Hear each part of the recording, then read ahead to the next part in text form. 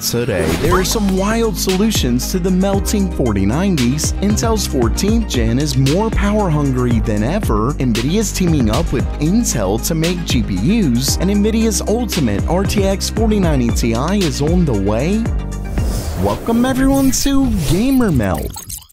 First up for today, if you saw my recent video, you know that people are still having issues with RTX 4090s melting. Well, it looks like we weren't the only ones who noticed, as two GPU makers have a solution with two very different approaches. The products were shown off at this year's Computex, with the first being from MSI. This one, I have to admit, is a bit odd, but simple. Basically, they developed a dual-color PSU cable that tells you when your connector isn't properly inserted. As you can see, the connector is yellow on the end, and the idea is that if you can see any of the yellow, it's not properly inserted. If you can't, you're good to go. Now, some would argue that the fact that this has to exist is proof that the cable isn't designed well, and I definitely get that, especially if the recent cases are right and that they were inserted properly to begin with. Maybe they came out over time, I'm not sure, but this solution would still help.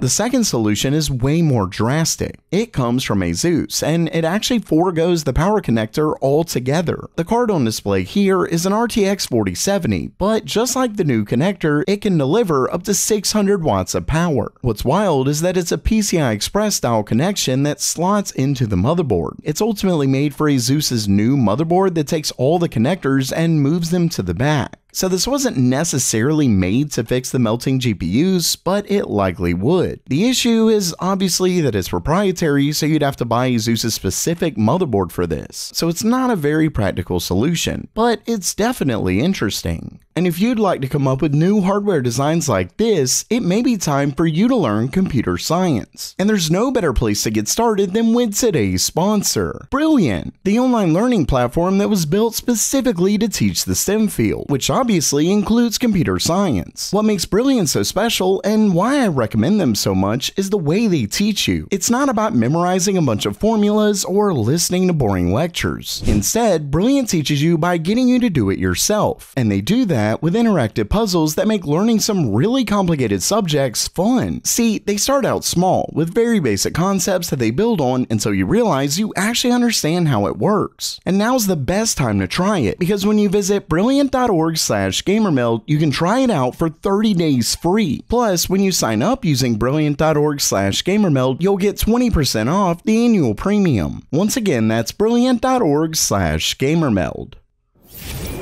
Next up for today, it looks like Intel's next-gen desktop CPUs are said to be even more power-hungry than their current-gen parts. According to a new report from WCCF Tech, a vendor at Computex mentioned that they received a BIOS for Intel's Raptor Lake refresh a week ago. And yes, that essentially confirms that Intel's next-gen CPUs are in fact that rumored refresh of Raptor Lake. That coincides with recent rumors that claim Intel canceled Meteor Lake for the desktop, so we're effectively left with a refresh. And according to the report, multiple motherboard vendors at Computex announced refreshed motherboards. These boards feature updated VRM designs, with one in particular, the Phantom Gaming Nova Wi-Fi 7, specifically states that it supports more high-power future CPUs. Of course, Raptor Lake CPUs are already very power hungry, so anything more is set to be pretty wild. According to WCCF Tech, for that higher power draw, we're likely set to see between 6.2 and 6.5 GHz. So a bit of a bump, but at what cost?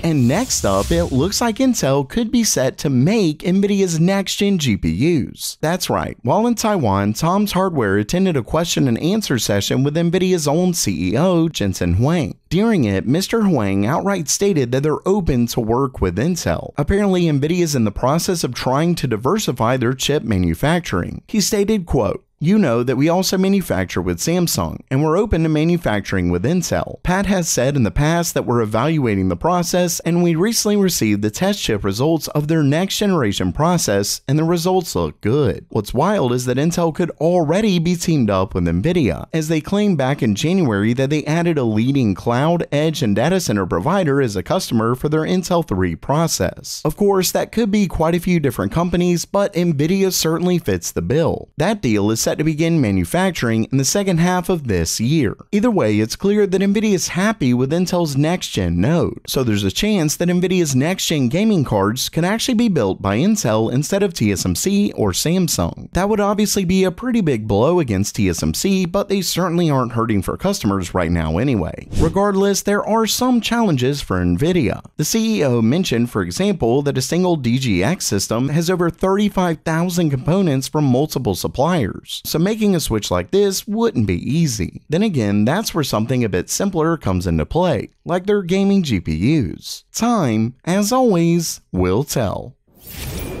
And lastly for today, at Computex, a number of GPU manufacturers showed off next-generation cooling designs, with one that leads us to believe they're gearing up for a 4090 Ti release. In fact, many of their designs are likely made for a higher-end GPU because they're all trying to get more and more cooling to GPUs, which also means GPUs are likely set to get even more power-hungry in the future. Either way, there was a very interesting one specifically from MSI. The cooler uses a different kind of fin design that actually mixes aluminum and copper fins to take advantage of the cooling properties of both. The cooler itself is obviously a prototype, but the demo used an RTX 4090 Supram X, which means this design is at least made for a 4000 series card. And given we know this is for upcoming cards, as Video Cards mentions, it may later be used on Nvidia's RTX 4090 Ti, which means the rumored card is likely coming, and it means bigger and more power-hungry GPUs. Let's just hope we don't see even more fried power connectors. So while that does it for today, are you pumped for even faster GPUs, or are you just ready for lower power draw? Let me know down in the comments below. And don't forget to try out Brilliant for free at brilliant.org/gamermelt. And as always, have a great day.